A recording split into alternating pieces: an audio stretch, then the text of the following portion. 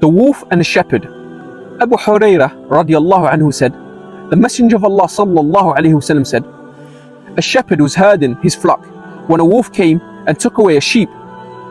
The shepherd pursued the wolf and rescued the sheep from the wolf. The wolf looked toward him and said, who will save it on the day of the beast, when there will be no shepherd except me? The people said in amazement, Allah is free from imperfection. Does the wolf speak? The Messenger of Allah sallallahu alayhi wasallam said, I believe it, and so do Abu Bakr and Umar radiallahu anhum. Assalamu alaikum. Translators note, the day of the beast refers to the last days when the people are too busy with fitna to tend to the affairs of the livelihood, such that the wolf will be alone with the sheep.